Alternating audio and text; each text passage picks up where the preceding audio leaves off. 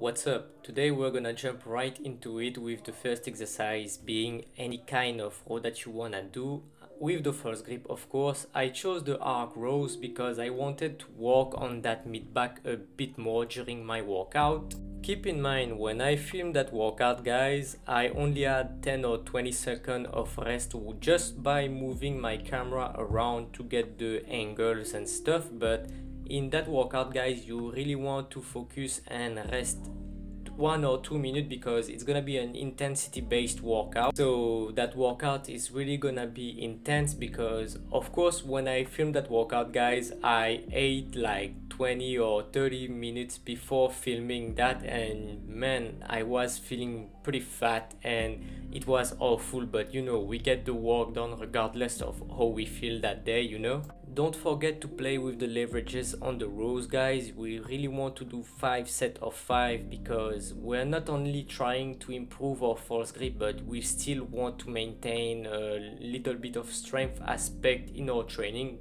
Because that workout routine, guys, is not only improving your force grip but also improving your strength into every exercise that you want to do, especially with the rows. The next exercise we're gonna do, guys, is already gonna be challenging and hard enough, but if you follow me for a while you should be able to do so. It's gonna be some hanging L-sit force grip pull-ups, and if you are not that strong enough, I got option for you as well. You really want to pull with all your strength and keep the force grip at all time, because we're not only trying to improve that aspect in our training, but we want to be strong also. You can do the duck variation of it if you're not that strong to do so for now, but you know, it's only about creativity and playing with the leverages. If you cannot perform an exercise that I'm showing you right now, you can just swap that out for regular force grip pull-up and become stronger that way, you know. And also, guys, when you are done with the 3 reps, I suggest you hang a bit at the end. That way you also get that force grip hang or support. That way you're not only limited by the reps and you can incorporate that into your training without be bored of it, you know. But anyways, guys, we're gonna do that for 4 sets of 3 or 5, and after we're done with that, guys, this is gonna be tricky because you're gonna be feeling it into your hands, your wrist and such.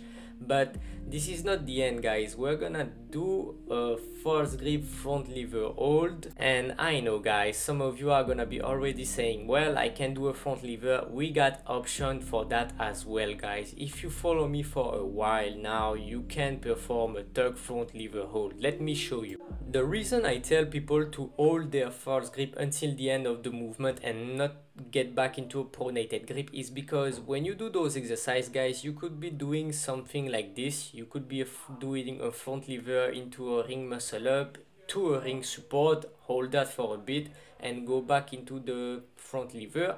That way you are training multiple aspects into one movement and you feel like a complete badass when doing so. But also, guys, perform an exercise that you can hold comfortably for 5 to 15 reps. I mean the progression of it, because my straddle, I can hold it for a decent amount of time with the force grip, but not the full front lever yet. Yeah, that face was to show, man, that was hard. Let me show you how to do a front lever. Arm straight, tuck yourself into a ball, lift from the lats and retract that scapula. Man, I can't even talk right now, I'm sorry.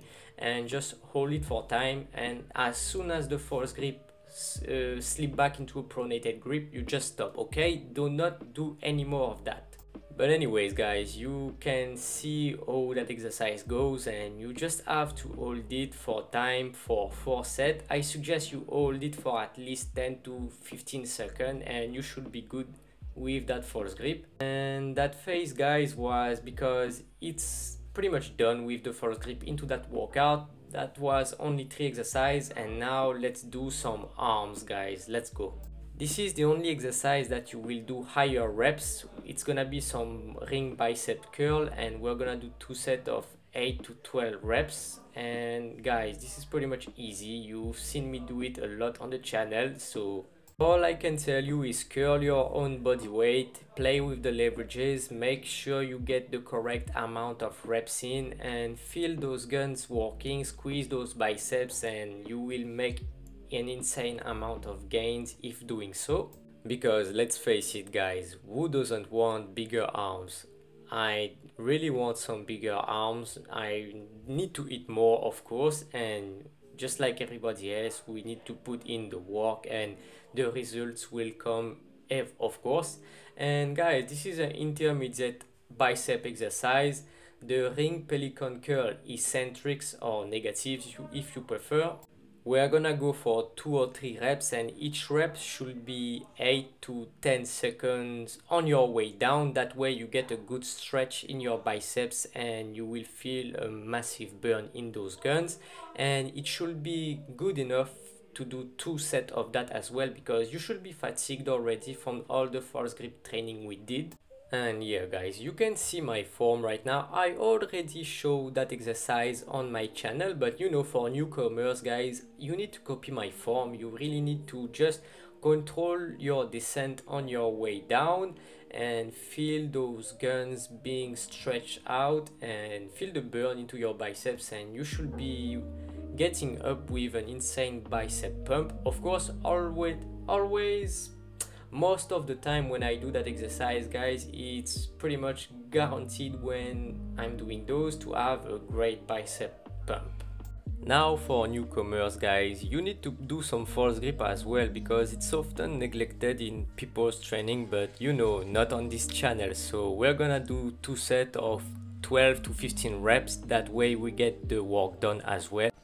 And with that guys, we're pretty much done with this routine. I hope you enjoyed this video guys, and I hope it really helps someone out there, because when I started training on the rings, man, there wasn't a lot of video explaining everything like that. And if you got suggestion as well on what video should I do next to help you, you can drop a comment down below and I will see if I can help with that. But anyways, like, subscribe, share, all that good stuff. My socials are down below in the description box. Have a great weekend and I will see you the next time I upload. So peace out and bye.